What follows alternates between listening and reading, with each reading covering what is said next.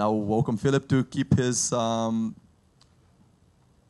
on, I think he'll continue on angular momentum despite the discussion we had yesterday. I think he chose to crop some slides and do the angular momentum because all of you were very keen about it, I guess.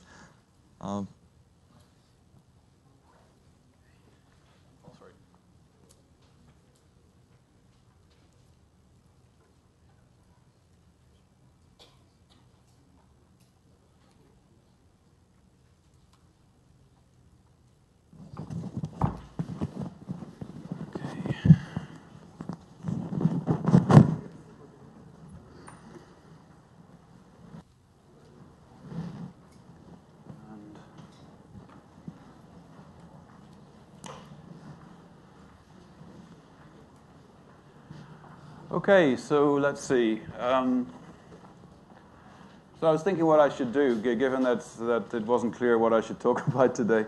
So what I decided to do what I've decided to do is to talk about all these things, but I've cut out quite a few slides, so you're not going to hear everything about all the topics.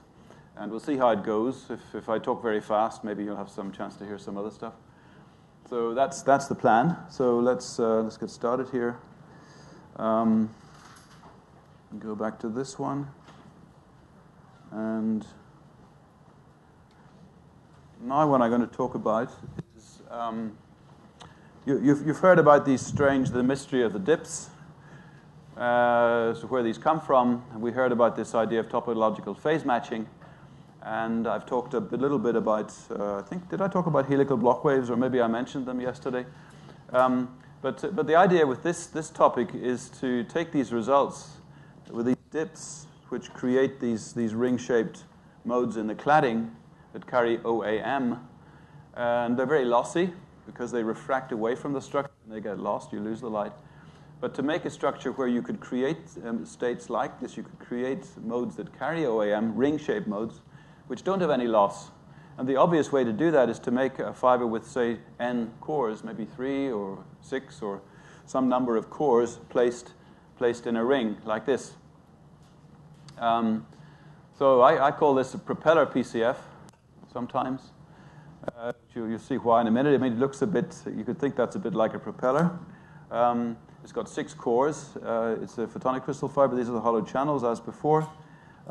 These are solid glass cores, and they're placed in a ring. There isn't any core in the middle. And if you launch a mode into those cores, they're coupled to each other, so they're not completely independent. They can actually have a conversation. So light in this core can have a conversation with light in this core. It's called coupling. And if the mode goes along, we can see, just as before, that you get a very strong twisting of the mode on the right, which will have some effect on the light and create orbital angular momentum. And once again, the twist rate is alpha 2 pi over the helical pitch. I can see my batteries are dying here. Maybe I can use the... Is there another one here? Yeah, it's this one here, yeah? Just put mine away. The batteries last about 5 minutes on these things. They're terrible. Okay. But this should work as well, shouldn't it? I'm not identifiable. No, just say okay, just to continue to okay. to skip it. Yeah, I think you can ignore that. I'll turn this on. This one doesn't work. Maybe the batteries. Oh, it doesn't have any batteries. Maybe I think the batteries went down. That's very good.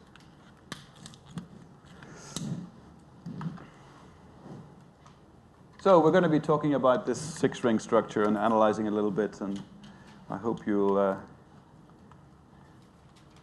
very good, thank you. I hope this will help you understand even better how these fibers work. So let's just think about this. We want to analyze a structure with 6 cores that are coupled to each other. Well, let's do a thought experiment. Let's think. Okay, it's a periodic structure of some sort. It's got 6 cores.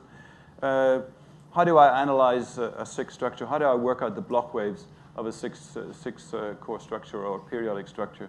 Well, I start in this very simplest case. I start with a whole lot of parallel single mode waveguides that are close enough together. The pitch is lambda, close enough together they can talk to each other. In other words, they can couple between. And then if you set up, if you imagine nearest neighbor couplings, and you apply Bloch's theorem basically says that the field here, well, I mean that if you go from one period to the next, there'll be a Bloch wave vector that tells you how much the phase changes when you go from this period to this period, and then there'll be a periodic function somehow or other. Well, it'll be periodic anyway because of the way the structure is. But you can, by applying Bloch's theorem to this, we end up with a dispersion relation which describes which relates the propagation constant along the axis of the structure in the z direction, we might call it here, to the transverse wave vector. So this is a two-dimensional structure. There's no third dimension in this case. And what we get is that the wave vector is equal to beta 0, which would be the wave vector of one of these individual guides. So if I just take one of these guides away and measure its propagation constant in isolation, it's going to be beta 0.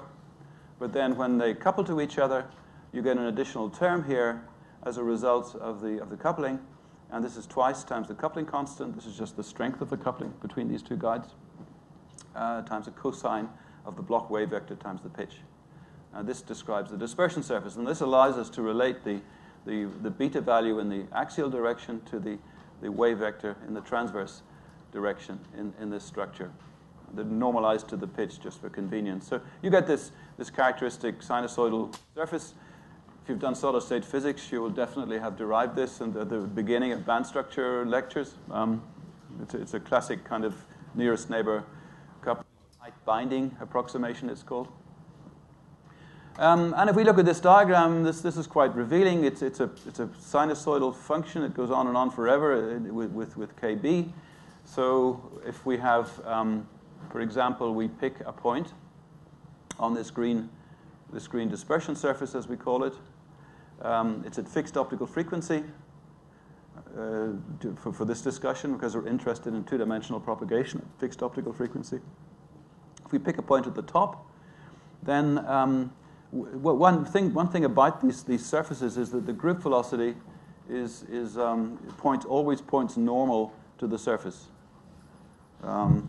It's the gradient. Well, the way we write that sometimes is it's the gradient of omega of KB in K space. I shouldn't have done that. So that's the group velocity. You can also write it in tensor form if you want. You can also write it as just d omega by dkb if you're comfortable with taking derivatives with a vector in the bottom. But they mean the same thing. So the group velocity is given by the gradient of the dispersion relation. Omega is a function of wave vector in reciprocal space. And this, in fact, is in reciprocal space. This is wave vector space. This is momentum space. It's not real space. But we can look at these curves in reciprocal space, and with that expression, we take a point on the surface. We look at the direction of the normal, and then we imagine increasing the frequency of the light a little bit. The surfaces will move upwards in this case. So that's the direction of the group velocity. So points at the top of the surface have no group velocity component in the horizontal direction. The wave travels entirely. Group velocity travels entirely along the waveguides. Something else you'll find is I talked about harmonics yesterday. That there's going to be some kind of periodic function which is part of the Bloch wave. The periodic function in this case has to have the same periodicity as the waveguide structure itself. But we can work out the harmonics, and if we work out the harmonics of this, we'll see that there's one at KB0, and then just another Brillouin zone across. We get another one at minus 2 pi, and one at plus 2 pi for KB lambda, and you get lots of different harmonics of the wave. And okay, so if we just let these harmonics interfere and create the field pattern, what you find is you get a field pattern which stays positive everywhere. So the field is in phase everywhere in the structure. It's periodic and it's in phase, and we end up with under these circumstances, the light is sort of maximally kind of concentrated in the high refractive index regions, and we get a high refractive index here, and it's 2 kappa higher. So this whole thing is 4 kappa. So you go from b to 0, it's 2 kappa higher, it gets you to the propagation constant of this mode. So that's at the top of the dispersion surface. What about the bottom of the dispersion surface, this point? Once again, the group velocity is pointing along the z direction, yeah? But this time, we're interfering a wave going here and a wave going here. We interfere these two things in an interference pattern, and it turns out that the phase of the electric fields changes sign as we cross. So it now goes to 0 in between. And this is like the odd mode of you have two waveguides coupled to each other. You have an even mode and you have an odd mode where the field goes to 0 in the middle. And in this case, we get a lower refractive index because the field goes to 0 in between. And it's lower by 2 kappa. And once again, the group velocity points along. Now, why does the group velocity point in that direction? Well, we have two harmonics, this harmonic and this harmonic. One's going that way, the other's going this way, and they have a kind of tug of war. This one wants to go this way, this one wants to go this way, but they're kind of coupled together by the periodic structure. So the overall power flow is in this direction. It's as simple as that. And it gets more interesting now if we go somewhere in between. So we take a point like this. Now we can see the group velocity is no longer pointing along the waveguides, but it's actually pointing at some angle. There's a flow of power across the periodic structure. And in this case, if we do have the same sort of picture of this wave kind of competing with this wave. In this particular case, this one is going to have a higher amplitude, and this a lower amplitude. So when we add them up, these two harmonics, this one's going to pull more strongly, so there'll be a flow of power in this, as well as going along, there'll be a flow of power across the waveguides. And in this case, if we try and plot the fields, we'll see we get a nice periodic pattern, just as before, but the fields don't go to 0. And if you look at this, it's actually a complex field. We can't really, I'd have to plot the real and imaginary parts separately of the field in this case, whereas here I don't need to do that, nor here. But in this case, it's a complex field. And as well as this standing wave pattern, you probably know that a standing wave doesn't carry any power. It stores power, but it doesn't carry power anywhere. But the fact that it doesn't go to 0 means that underneath there's a flow of power in some direction. And in order to get power to flow across this structure, the field is not allowed to go to 0 in between. If the field goes to 0, there's no power flow.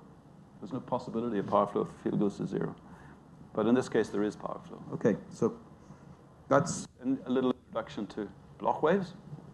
And I want to come back now to the 6-core system. So we've got 6 cores in a ring. And I want somehow to relate this analysis to that 6-core structure. Is there some nice way to do that? Well, it turns out there is. All I have to do is take 6 periods, 6 of these waveguides, and I've cut one of them in half, but that one's supposed to be half of, or a fraction of that one, so when you add with this one to this one, you get a full period. If I then take that, I write that on a piece of paper, and I roll it around and make a cylinder out of it, yeah, I end up with this structure. So this means that I can now take the dispersion relation I derived for, there it is again over there, and I can now apply it to this ring structure. Now light is not the most intelligent thing in the world. It satisfies Maxwell's equations, which is probably quite intelligent because they're quite complicated. But it's pretty dumb in some ways. I mean, if the light is going around this ring, the Bloch wave is going around this ring, Bloch waves travel through a periodic structure forever without being scattered. The light doesn't know that the structure isn't infinite. It just keeps going. It comes back to this core again after a revolution. It doesn't know it's a new core. It doesn't care. It just keeps traveling. So it's like a version of this, except it's infinite, because the light goes round and round and round and round forever. Okay, so now we can think about group velocity and so on. You've heard about this already. So if I take a point like this, this particular Bloch wave, it has a group velocity pointing into, it's going to be spinning around the ring in this direction. I could have another one like this, and you can see I've chosen certain points. These points you have to choose. The only certain values of this azimuthal wave vector are allowed because of the need for a resonance as we go round. The light can only go round and round and round if it comes back, when it comes back to the same place, it's in phase with the phase it had before. I just discussed that yesterday. So this is the how orbital angular momentum forms. In this case, we can get several different values of k, the azimuthal wave vector kinds of pitch, in other words, the orbital angular momentum.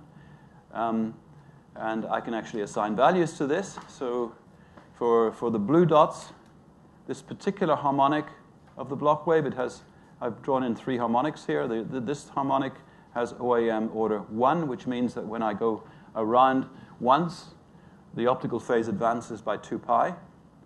Plus 2, 1, it will advance by 4 pi. And of course, we have harmonics. Plus 1 brings with it minus 5.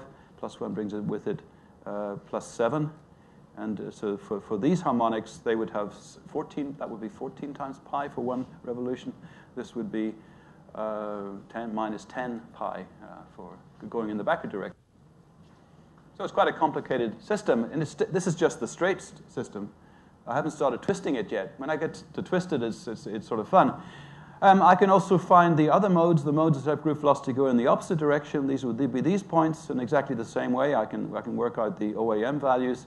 And I have, for example, plus 1 going in this direction. I can find a minus 1 that goes in the opposite direction that has exactly the same propagation constant. These red dots have exactly the same value of beta on both diagrams, which means that I can have multiple values of orbital angular momentum in a block wave.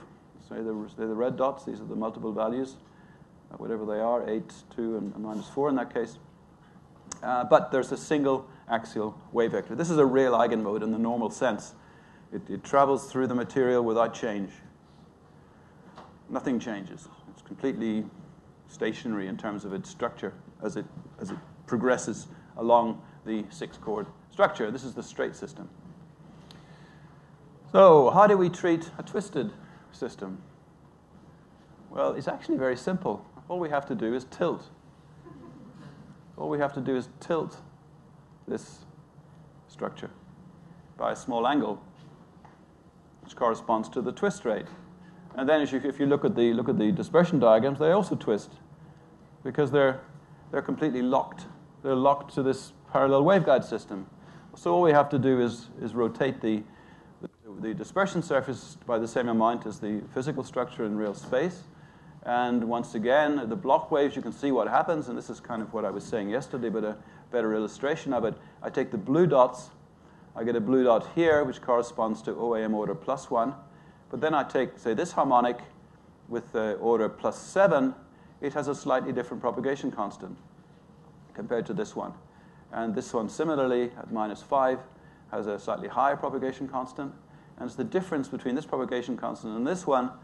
Whenever you superimpose those two waves, you have an interference pattern. And because the propagation constants are different, that interference pattern will rotate as you go along the fiber, which is what you need in this case.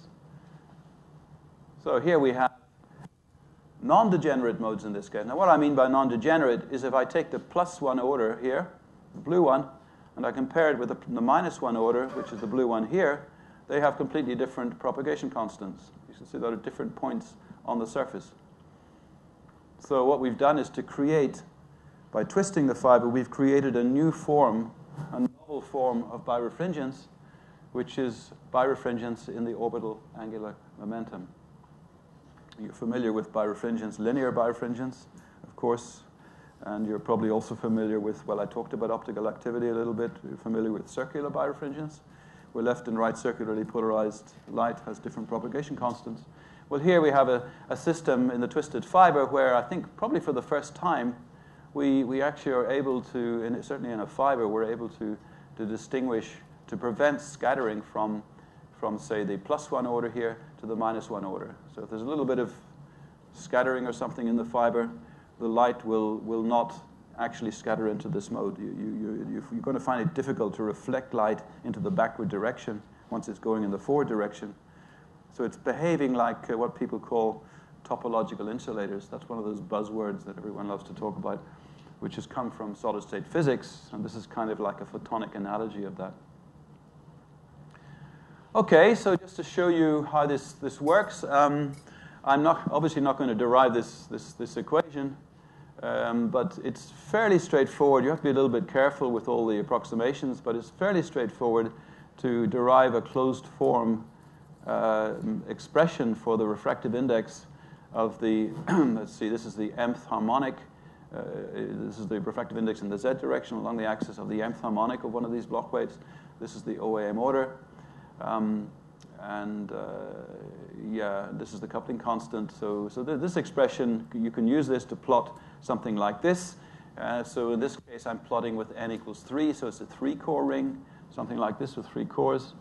And if I plot the refractive indices, this is the refractive index of the optical Bloch mode, minus 1.45, just to make it simple. So 0 is when the index equals 1.45.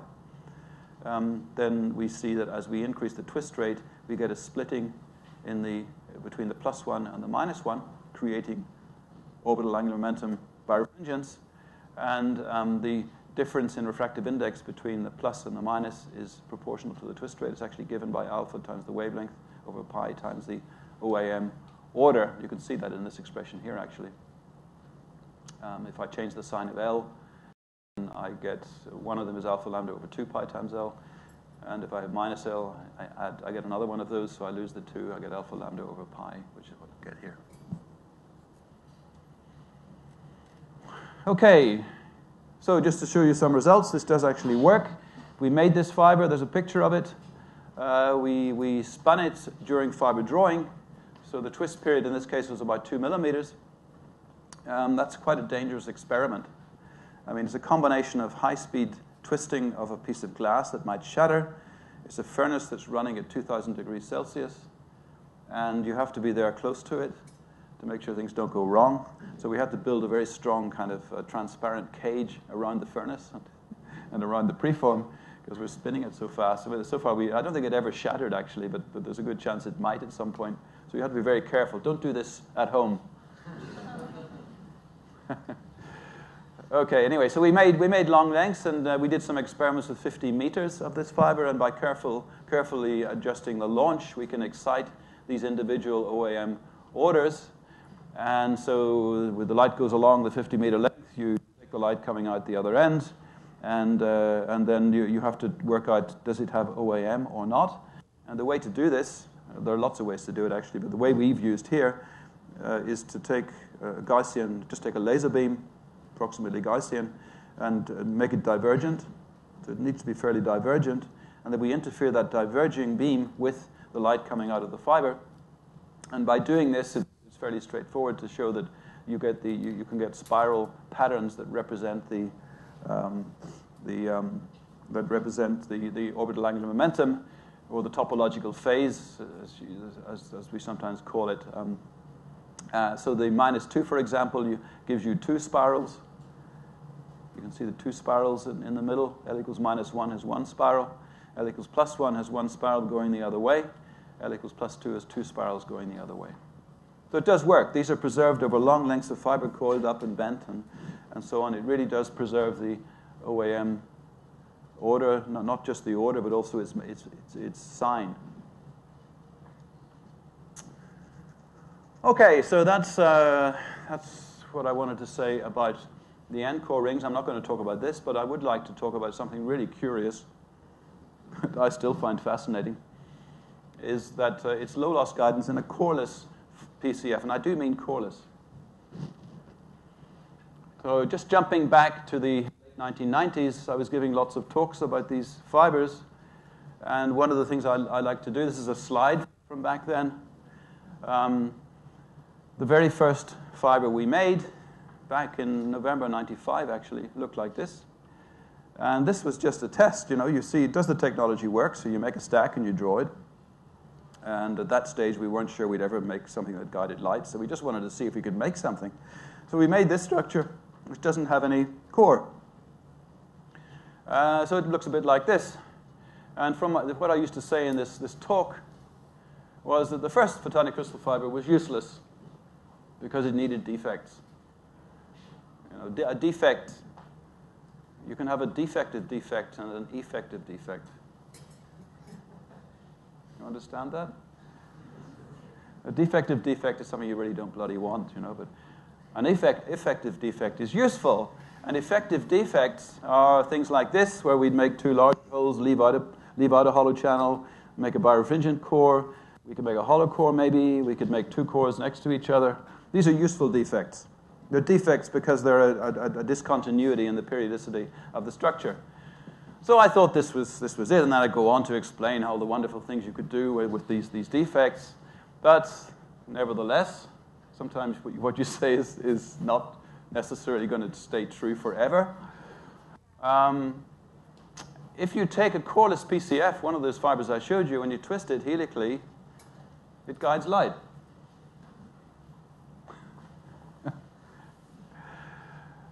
There's no core. You know, you look at this, it's perfectly periodic. If you cut through this fiber at one particular place, you'll see the periodicity is preserved. There's nothing in the transverse cross-section. You could measure the refractive index there if you want. If you could do that, I guess, with ellipsometry, maybe, using one of these machines. You could measure the refractive index. You wouldn't see any variation in refractive index. It's a perfectly periodic structure. There is no waveguide. The light cannot be guided, you would say. Nevertheless, it is guided because the fiber is twisted somehow, you know. So, and just to show you, I'm going to show you these again later once I've discussed it a bit. But here's the experiment at different twist rates: 1.26, 2.86, and pi. So we're increasing the twist rate. And as we kind of increase the twist rate, it's a little bit when you're wringing the water out of a towel. You know, the tighter you twist it, the more the water comes out. Well, in this case, the tighter you twist it, the more confined the light is. Not quite the same thing, but and the simulations agree remarkably well with the experiments, as you can see. Okay, so what on earth is going on here? Well, I'm going to come back to my picture of this topological distortion in space. We're creating curved space, or helically curved space in this case. The untwisted coreless PCF, this is the refractive index distribution. There is no core. I showed you this before, but there was a core. There wasn't a hole in the middle, okay? In this case, there isn't any core. And if you run finite element modeling on this, you can work out at a fixed optical frequency, you can work out the values of axial refractive index where the light is able to propagate in the plane, freely propagate in the plane. If you go beyond that point, it's not allowed to propagate, and below that point, you may get a photonic band gap, for example, that prevents the light propagating. So that's the passband for the fundamental space-filling modes in the untwisted case. And just as before, if I make the fiber twisted, that whole structure becomes quadratically distorted. So the average refractive index at every point has been lifted up in proportion to the radius squared. You get a topological increase in path length with radius. It's not actually a change in refractive index. It's a change in the optical path length, which translates into effectively a change in the refractive index, the light, change in how long the light takes to go from A to B, both in group velocity terms and in phase velocity terms. So it's purely a topological thing. It's something to do with geometry. Okay, so what does this buy us? Well, I'm going to take just this picture and leave out this structure and just show you the passband. So we have a passband like this, axial refractive index upwards, and this is now radius, so just as before. So where to start? So let's think about a propagation constant, say this yellow line here. If I put some light in at some radius, if I imagine there's some light sitting here, then it's going to refract outwards because the passband is going upwards. The light is propagating in here. If I have light propagating, it can propagate out, and then it continues going out. It refracts outwards because the refractive index is going upwards. There's nothing there to reflect the light back in. It just continuously refracts outwards. So we have an anti-guiding process up there. And in fact, if you look at this line, you'll find the field lobes are in phase. And by field lobes, I mean these little blobs of light you see here. These little blobs of light are all in, if you're at the top of the band, they're all in phase. That's a little bit like the Bloch wave I talked about a moment ago. Okay, so this is anti-guiding. You definitely don't get any guidance there. And in fact, this is what happens with those dips in the spectrum. These are the kind of modes I'm exciting. They're going to exist up here somewhere where they're not trapped. Okay, so let's see. If we go down to the bottom of the passband, on the other hand, then we can have a situation where the light is able to propagate in the center of the fiber, but then in the passband. So at this point, it's propagating. Okay, so it's propagating. It's able to propagate here. It's in the passband, and then as it moves away from the radius, it hits a point where it encounters a photonic band gap at some radius. And at that point, it gets reflected back. So the light then is going to be, if you look at the picture, it's going to be going to and fro, stopping, coming back, stopping, coming back, stopping, coming back. And because it's a two-dimensional system, you can have orbitals. So the light could be going around the axis like the moon goes around the Earth, or the Earth goes around the sun. Okay, so what we're doing here, in fact, I use this word deliberately because this really has very, very strong connections to the general theory of relativity. Because space is curved, you put some mass in space, it gets curved, and light can go around corners and do weird things. Here we're creating a periodic space, a space that's periodic, and we're curving it. We're not changing its refractive index or anything like that. We're merely curving the space. And by doing that, we're able to create a kind of gravitational wormhole for light. You may think that's funny, but actually the equations I used to describe this are just the same. I don't think I'm going to show you the equations, but I just wanted to show you a little bit about how you can analyze this. So if we think about this coreless PCF, it turns out that the modes that exist in this passband, you can view them as consisting of carbon rings, of blobs of light that form little carbon rings. So there's a blob, there's a blob, there's a blob, there's a blob. So it's a little ring of six blobs of light that are guided. And then you tile that over the entire periodic structure. And again, we assume nearest neighbor coupling. So we assume this blob couples to this one, and to this one, to this one. And you apply Bloch's theorem to this two-dimensional system. And of course, many of you will know this is just exactly what graphene is. This is an optical version of graphene. And if you derive this, if you run it's very simple to calculate, actually. You immediately find the Dirac points in the middle of the passband. Middle of this passband, you'll find there's a Dirac point. That's not what I'm going to talk about today, but I just wanted to point that out. You can do that, but you also need to run finite element modeling to get the correct shape. That simple analysis doesn't really give you the precise shape of the curves, but here they are. So what you see here are the dispersion surfaces for two different directions in the transverse plane. So one of the directions, you get these white curves, and there's a sort of stop band between this band and this band, and the upper band looks like this. If I go in one of the other directions, I find the bands are continuous right across, and there's a Dirac point here and here. That's just for curiosity. So this whole, from this refractive index to this refractive index is the passband. So we have a low value refractive index, that's the bottom of the passband, and at the top we have the space-filling mode index, which is the one up here. And what I'm going to assume is that I'm sitting here, I'm sitting on the axis. So these red dots, so this now is real space. This is in real space, this is reciprocal space. If I'm sitting here, the light is going to be, and this is a ray path of the light. The light's going to be traveling in this direction here. Okay, the group velocity is going to be going at some angle, so you can see the group velocity going in this direction. We've learned that already. It's normal to these curves. Group velocity goes in this direction here.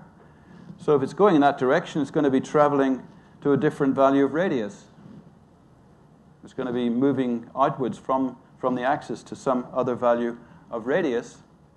And when it goes to some other value of radius, there's going to be a topological change in the refractive index because of the twisting. And what happens is the dispersion surface shifts upwards in this case. Yeah, because I'm moving outwards. If I move outwards, the whole dispersion surface moves upwards because of that quadratic dependence on radius. So I go from here it jumps up to some particular point. So now I maintain the same value of refractive index in all cases. That's a constant. That doesn't change. I mean, that's something you can't change in this system because of the way it works. Okay, so we keep that constant. And then we find that we've now moved in, the red dots have now moved into these points, and we've slightly changed the group velocity direction, so it's become slightly more parallel to the axis. I jump up to here. I've now hit this point where the group velocity is now pointing along the axis, okay? And if I try to go beyond that point, the dispersion surface is above this dotted line, so I'm now inside a photonic band gap. So the light is unable to propagate. So what happens is the light, well, it just simply doesn't go anywhere. It actually gets reflected. It gets reflected and comes back. So it'll come back. When it comes back, then the surfaces will go down again. You get to here, and down again. I get to this point, and so on. So it just oscillates to and fro. Inside, it's trapped. And just to prove that this, I'm not going to derive these things, but if you have a look at general relativity and the equations describing it, and in particular in optics, we call this Hamiltonian optics, something I published a long time ago, actually, this equation. This is an equation that tells you how this x thing is what's known as a 4-vector. It contains the 3 spatial coordinates and time, or c times time, usually minus c times time, and the k in here is a 4-vector in reciprocal space. So it has 3 components of wave vector and plus omega over c. So these are 2 4-vectors. One of them is in reciprocal space, the other is in real space. And when you have curved space, these 2 things are coupled to each other. So if you move in real space, you also move in reciprocal space. They're coupled to each other in an absolutely magical way. You can take the equations describing that and express them in a form that looks like Newtonian mechanics. So this looks like acceleration. This sigma is just an independent parameter. It's like, like the way a computer works. You've got a clock that goes tick, tick, tick, tick, tick. And everything in the computer is sitting there waiting for the next tick, and then it does something. Tick, tick, So this is how a computer works. That's what this sigma is. This is just the tick. It doesn't mean anything. It's just giving you a way of stepping through space and time in steps and seeing how things change. Afterwards, we can relate sigma to time or to space or whatever we want. Then we have this interesting thing here, which is the double gradient, del squared, if you like, in reciprocal space of the Hamiltonian. The Hamiltonian is by the way, the dispersion relation of the light. It tells you how the wave vectors are related to the frequency of the light and also to the spatial position. This is the radius in this case. The dispersion relation changes as you move out in radius. So this Hamiltonian will typically have wave vectors in it and also spatial coordinates. So it's a mixture of reciprocal space and real space. And this turns out to be the reciprocal effective mass tensor. And then if you want to create force, the equivalent of a force, then there needs to be some gradient in real space of the Hamiltonian. The Hamiltonian has to change, the dispersion relation has to change from place to place. That's exactly what happens in this helical structure because it's got this quadratic dependence on the radius. So we do have a gradient of the Hamiltonian in real space, and that's what gives you the force. That is, in fact, is what force is. If there's some kind of gradient in real space of that Hamiltonian, you get force. And, so that's what that is. This is the Hamiltonian. It contains the quadratic dependence on radius and everything. And you plug in this into here, and actually, it takes a little while to get used to it, but you can end up with this nice equation here for, say, propagating in the x direction. We have the acceleration in the x direction is equal to minus a bunch of constants times x. So it's just the equation of harmonic motion, provided A is positive. The curvature, provided the curvature is positive. If I go back to this one, the curvature here is opposite to the one down here in terms of the way the thing works. So we get an anti-guide here. The A is going to be positive. It's going to be negative here and positive down here, and that's what allows us to trap light. So if it provided A is positive, we have harmonic motion, and we get that periodic kind of behavior of the rays. So that explains what you're seeing here. Okay. What do you feel about that? Is it too complicated? Yeah?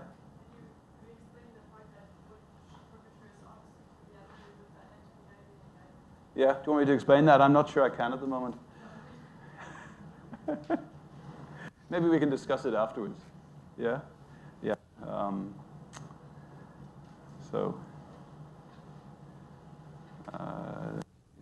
I guess it's just in the Hamiltonian is the definition of this. Okay, so that's... Does anyone else want to ask any questions about that? Yeah, go ahead. You're not a student. You're a student, okay. You had said that one way of thinking about that is that the light, as you move out in radius, propagates more slowly, I thought you said. Yeah. So that struck me as a little counterintuitive, because usually in a guided wave fiber, you have the higher index in the center, and the light on the outside is traveling more rapidly. So it's, I guess, probably I'm wrong. It's an anti-guide. No, you're quite right to say that. That's exactly what I was kind of trying to get at, actually. I didn't do such a good job. I'll just go back to probably this. I don't know, that was maybe so. But this one.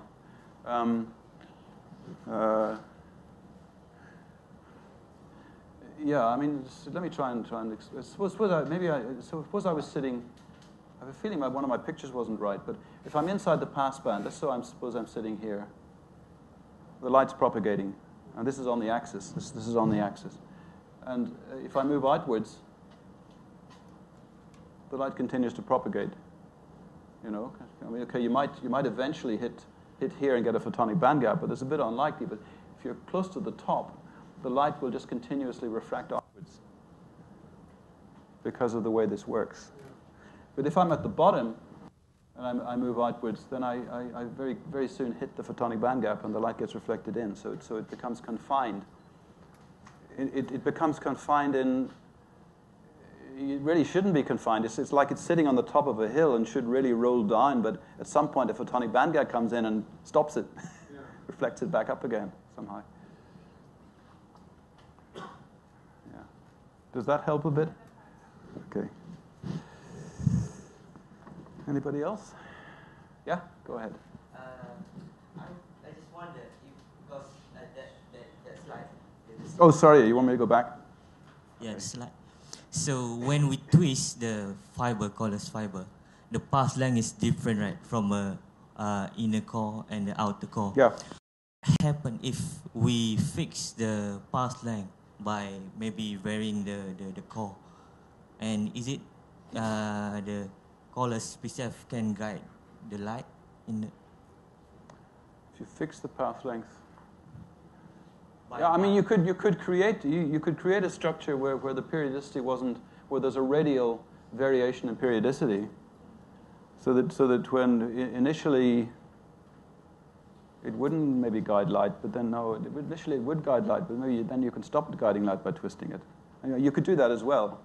You could kill off guidance by twisting if you wanted to. And in fact, that's one of the things I find really interesting. I didn't mention applications because I'm more interested in the physics, I have to say, although applications may emerge from this. But one of the nice things, if I just go to that final picture, actually, this will take a little while. Come on. Don't know why these graphs take so long to form. But you can see that just by changing the twist rate, I could have a length of fiber, and I could have different twist rates at different positions. And locally, I could reduce the twist rate, and then the mode will become bigger. And if I reduce it enough, the mode could then encounter the edge of the fiber, and I could use that for sensing something maybe, or I could then interact with the field, do something to it, and then twist it up again, and it gets trapped back in. So you could create kind of local sensors or something using that. Maybe other applications too. I don't know. Okay. Just while do I understand the units right? That's really in 1 millimeter. It's twisting 180 degrees. Yeah. So Absolutely. Wrapping, Yeah. Pulling that. It's extremely. It's quite frightening to watch it in the fiber drawing. But if we do it in the post-processing thing with just a motor and holding one end, do a short length, we can make much smaller pitches. I think we've made 300 micron pitch in that case. Yeah, you have to get the conditions right, but it does work. I mean, it's yeah. Is the loss in these fibers high? Is the loss? Very good question. Can I give you a value for the loss? I would guess it's somewhere around, although I can't remember the figures off the top of my head. It's somewhere around a fraction of a dB per meter. You know, it's that sort of order. We haven't really thought about how low we can get the loss, but it's low enough so we can do measurements like this over 50 meters of fiber and get some light out the other end. I mean, the applications for this may be I don't know what they are actually. I don't really care. I just think it's really, I think it's really cool. You can think of some applications and let me know. Yeah, maybe we'll make a lot of money. That's what it's all about, isn't it? No, it's not. Not for me anyway. So shall I continue?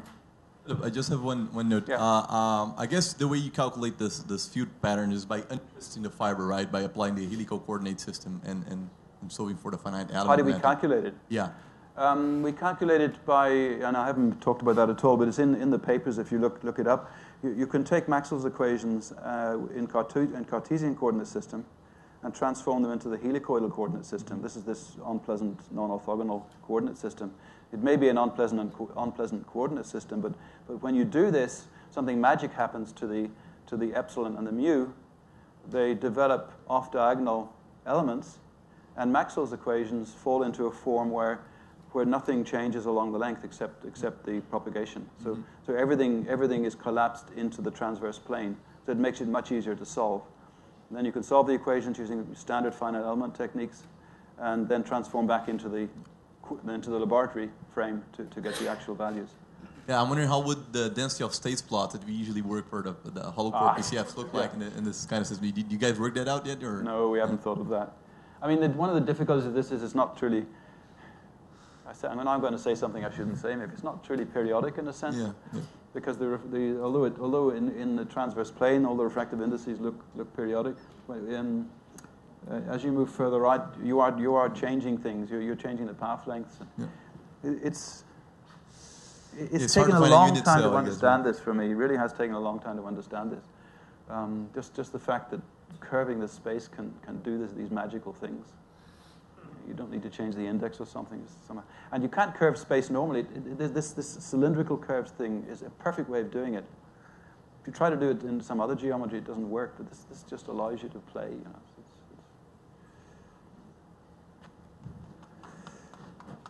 know. Okay. So let's see. Right, I was going to talk not too much about this. I've cut out most of this talk, but I've left a little bit in, because I wanted to. Well, I think it would be nice for you to hear something about this work at least, and this has to do with. What have I done? Yeah, this has to do with nonlinear optics in hollow core photonic crystal fiber. So it's this kind of fiber, and it's filled with gas. I am going to talk about pressure control and dispersion, and I'm going to jump down to these two topics. I'm going to leave out all this stuff. Again, if there's some time at the end, I can certainly talk about these if someone wants me to. So pressure control of dispersion. I already talked about dispersion yesterday, and how to think about it, and how it was a combination or a kind of balance between anomalous dispersion of the geometrical waveguide and the dispersion of the material. So the kind of fibers that we are using in this work mainly, we don't use photonic bandgap fibers. We're using these hollow core fibers that guide by this anti-resonant reflection mechanism, ARR, I call it. I couldn't think of a decent acronym for it. I mean, it's been given other names. R, that's right. People from Cornwall, they say R. Isn't that right? I think that's right. I'm not sure. So I'm told. So an R. So maybe the most important thing on this slide is that for these fibers, they don't have a photonic band gap. They have an incomplete photonic band gap. There's a lowering of the density of states in this periodic cladding, which is way not surprising because you've removed a lot of the glass, and you'd expect the density of states to be lower because there's less glass. I mean, in a very, very simple-minded way. So there isn't any photonic band gap, and yet we can get, we get reasonably low loss guidance, about a dB per meter. In some cases, quite a bit less than that, but it's this sort of order. But it's about 1,000 times higher than the very best photonic band gap hollow core fiber. So it's a substantially higher loss. But for the kind of experiments I'm talking about here, this is perfectly acceptable. And it brings huge advantages with it.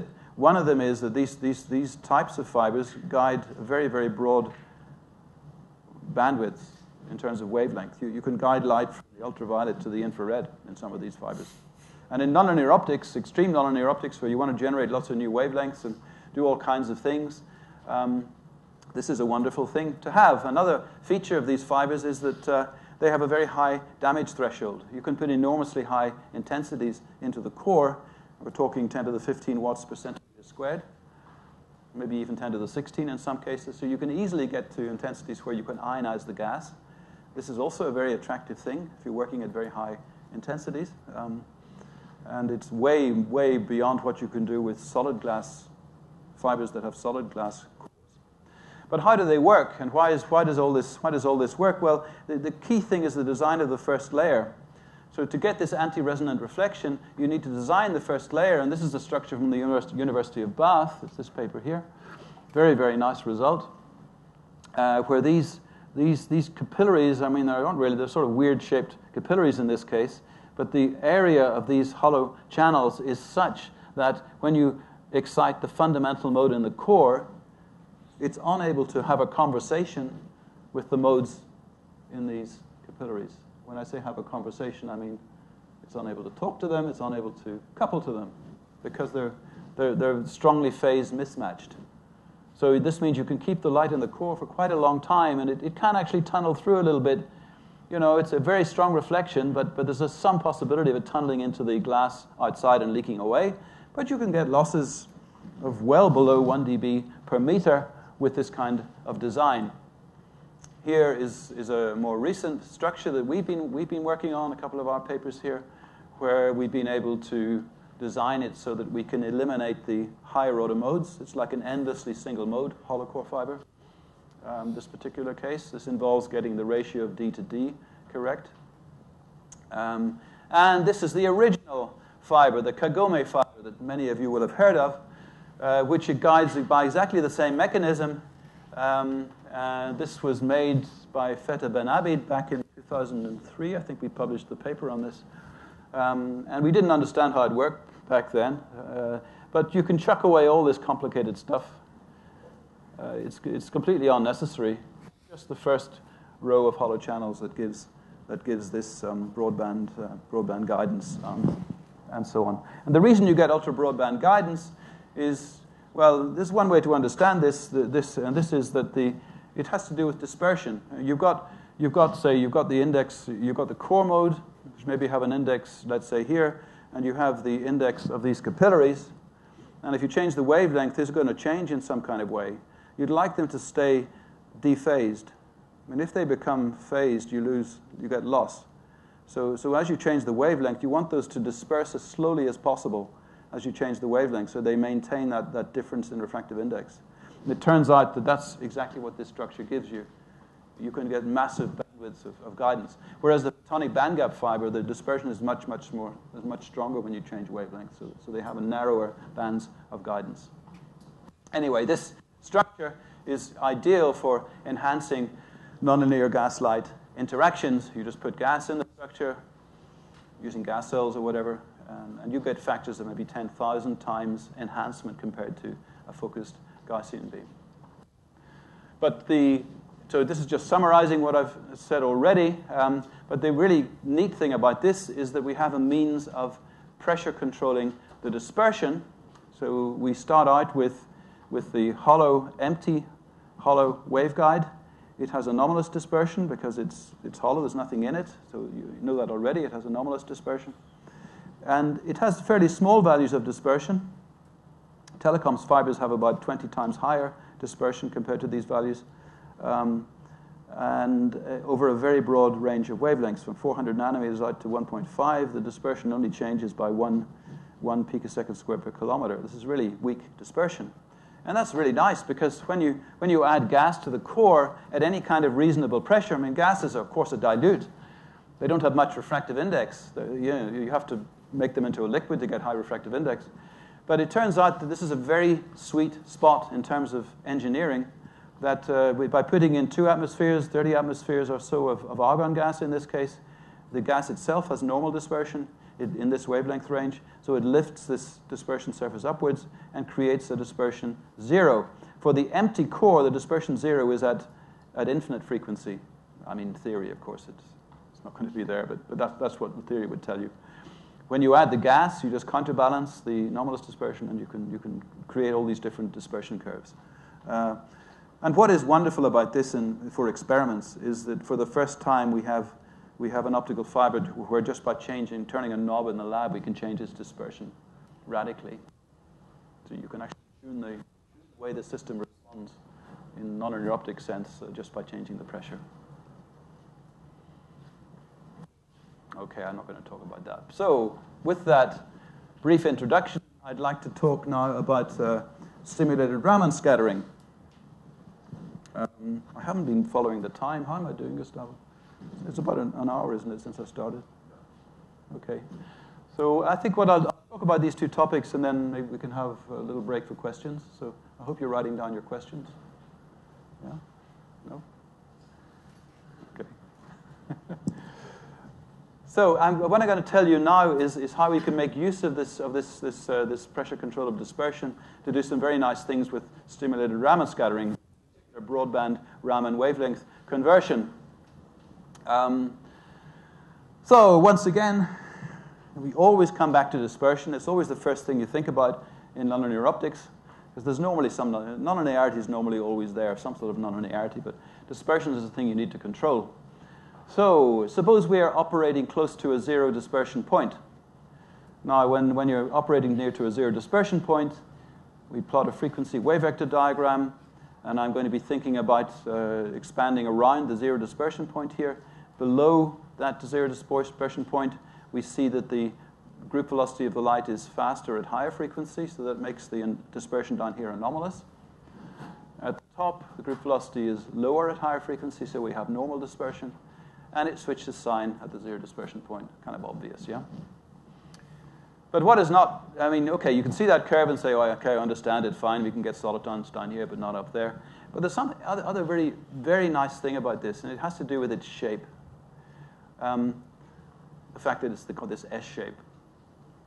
So let's suppose we put in a strong narrowband signal at a frequency up here at this red dot, so that we choose this frequency. We pump this system strongly, the gas at that point, and we get stimulated Raman scattering. As Roy mentioned last night, he talked a little bit about that. But what you find is that you get what we call a Stokes signal generated at a lower frequency. Okay, so the photons lose some energy to phonons, to optical phonons actually, or to molecular motion in a gas. And you create some new photons at a different frequency. And in order to do that, what you have to do is change the frequency of these photons by a certain amount, which equals the Raman frequency. So the frequency drops by the Raman frequency. But you also have to change the momentum of the light by this delta beta. So in order to get to that point, we have to change the momentum of the photons by this amount. And the vibration of the molecules in time gives us this frequency difference, and the spatial coherence, the relative phases of the molecules, give you this delta beta. So this is a spatial thing. It's actually a moving fringe pattern. I'm going to show you this in a moment. So we kind of have a spatial frequency, and we have a temporal frequency, and you need these two things to be exactly right in order to get this to work. And in the process of this, once you've got stimulated Raman scattering going, we have created a coherence wave of molecular motion, which has frequency omega r and wave vector delta beta. And this is how it looks, just a little cartoon to give you an impression of this. If I imagine I take this signal, the optical signal, and this optical signal, and I superimpose them, they have different frequencies, they have different wave vectors, they will produce a fringe pattern, but of course, since they're at different frequencies, that fringe pattern will move. So this is the fringe pattern of the light, okay, with the wavelength given by 2 pi over delta beta. That's the coherence length, is this pitch. And this fringe pattern is able to drive the molecular motion, so it forces the molecules to vibrate in a kind of, not in phase, but to vibrate in such a way as that their relative phases are such as to create a traveling coherence wave. You can see the wave is traveling along if I follow the motion of the molecules.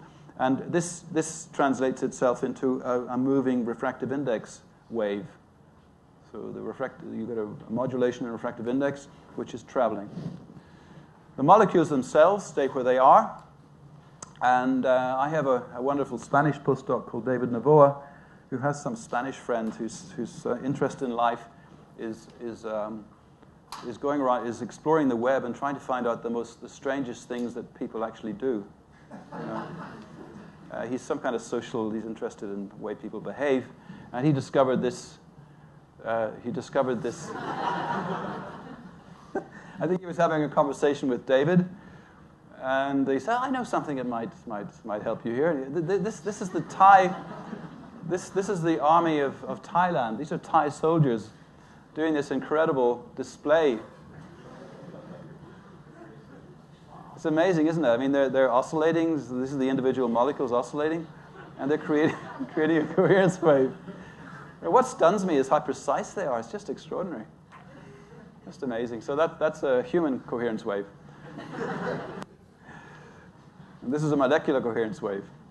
So now you're never going to forget the concept of a coherence wave, I think. Okay, so what's the point of this? Well, the point of this is that through this process, we create this coherence wave. And if we turn the light off, it will survive for a certain length of time, which is called the coherence time, for obvious reasons. The coherence wave will live for a certain length of time, and within that time, you can then make use of this thing that you've written into the gas. You've written this pattern into the gas. It's like a hologram. It's like a nonlinear hologram of some sort. You can then read it out. So I could say the beauty of this S shape is that I can take the frequency wave vector combination that gave me this coherence wave, and I can transpose it down to here, a completely different part of the optical spectrum. And if I put light in here at this frequency, put a signal in here, it could be a weak signal, it could be a strong signal, doesn't really matter. I will be able this light will interact with the coherence wave, will steal its energy. So what it does is able to take the energy from the individual molecules, extract it from the system, and increase the photon energy. So we can actually recover the energy from the molecular motion. And this, of course, another way of looking at this is that the entropy of the system has not changed. That the entropy of this molecular motion is very small. And provided you didn't wait too long, it will stay small. But if you wait too long, it loses its coherence and the entropy goes up. It becomes random. And then you can't extract the energy anymore. Okay, but so within the coherence time, we can extract the energy and use it to upshift a signal in frequency in this band. Or you could do it the other way around. We could write it here and we could read it out up here. So it's a kind of nonlinear horography. It's got the Doppler shift in it. It's got the Raman scattering. It's got all kinds of things. It's got so much physics in it, depending on how you look at it. Now, just to show you that it works, here are the results of the experiments. Let me explain this. Let's see. Over here is a plot of where the zero dispersion wavelength sits. The wavelength of the zero dispersion wavelength as a function of pressure. Again, wonderful system this. We can radically change the position of the zero dispersion wavelength. And what we're doing is we're pumping with a doubled YAG laser at 532 nanometers. This is the pump wavelength. We're creating a Stokes wave down here at whatever the Stokes frequency is. This is hydrogen, so it's 125 terahertz different. So if we take, for example, and this is hydrogen, so we're working with 3 atmospheres of hydrogen in a core of about 40 micron diameter. we're writing with this, we're producing a Stokes wave here, so this is the coherence wave we're producing. It's a slightly complicated plot, but this is basically his wave vector and frequency.